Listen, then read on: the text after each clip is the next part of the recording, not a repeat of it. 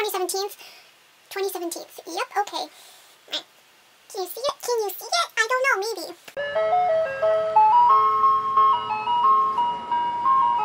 Hey guys, it's Jay, and today I'm here with a review for The Hate U Give by Angie Thomas. This book is coming out February 28th, 2017. So by the time you see this video, it will be out.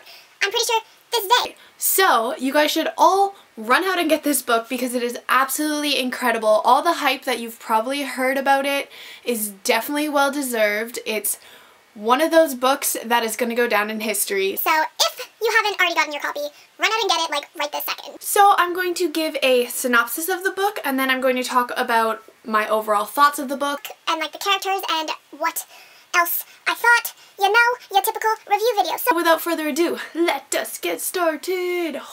I gave this book a 4 out of 5 stars on Goodreads. I think it is going to be one of those books that everybody needs to read. This book follows Star Carter, who is 16 years old, and she goes to a party one night with her cousin, and she leaves with her best friend Khalil.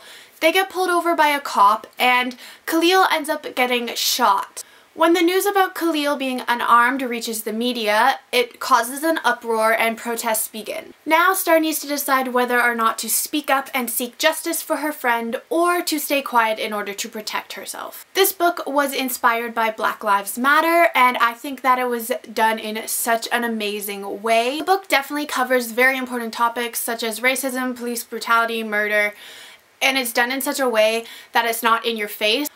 I do have to say that there is a lot of racism, not only towards African Americans, but also like Asians and other ethnic groups. So if that's something you don't really want to read about, then go into the book with caution, because one of the characters, Haley, is extremely racist and it kind of makes you uncomfortable at times, so just make sure you know that going in. Not only does it cover those important topics, it also covers family, friends, community, other very important topics as well. I think that this is a book that everybody needs to read. I'm probably going to say that a million times in this review.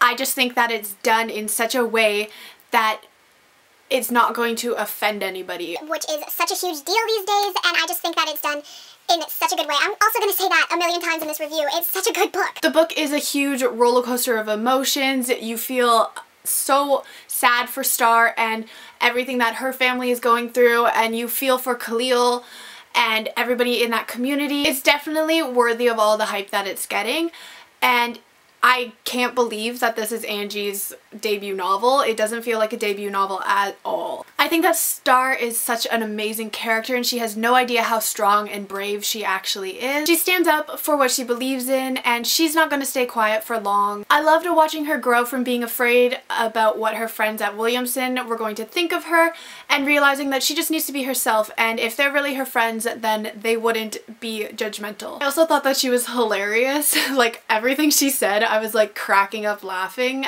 It was really like a good comedic relief to the serious issues that Angie talks about in the book. I loved the entire cast of the book. I think that Star's mom and dad are like relationship goals. Like, they were so cute and I just could not get enough of them. They were so supportive of Star. Everything was her decision. They weren't going to push her to do anything she didn't want to do. Which I think is a very good quality in a parent, because you need to teach your children to make their own decisions, or else they're never going to be able to do it themselves. I also really like Seven and Sakani, who are Star's older brother and younger brother. I thought they were so supportive of her, and just the whole family dynamic in the book is so amazing, and everybody was just so supportive of each other, and it was just really nice to read about. I think that the diversity in this book was also very well done.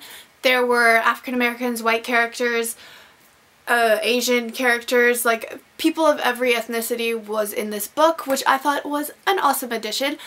And I found it a little bit hard to relate to what Star was going through because, like, as you can see, I am very Caucasian and that's all I've ever known. So I don't have the issues that Star and her community were facing because I am very privileged. I've grown up in a very white neighborhood for my entire life. So it was kind of hard to relate to, but I really liked being able to see from somebody else's perspective. It was really interesting to see the interactions between people and their views on Khalil's death. I think that Angie did a very, very good job of getting out what she wanted to say, her message, without it being thrown in your face like some authors try to do. I really loved how at the end of the day it wasn't about the character's skin color, it was about their personality, and Star realized that it shouldn't matter what someone looks like and how they appear to other people, it's about what's inside that counts, and I like that message, and I think that it was really well done. Overall, I think that this book is amazing. I think everybody should go out and pick it up. It's such an incredible story. I give it a 4 out of 5 stars on Goodreads, and it's going to be one of those books that goes down in history. So definitely read it if you get the chance. I will see you all in my next video. Goodbye!